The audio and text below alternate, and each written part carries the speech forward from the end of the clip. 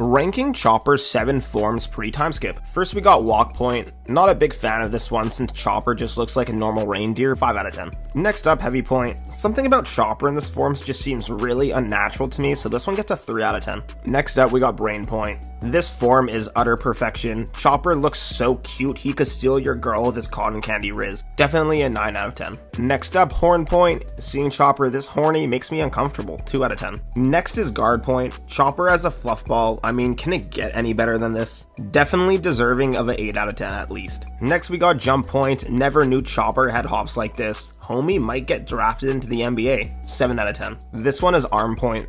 Honestly, super forgettable. I feel like this is pretty much Heavy Point, but with more steps.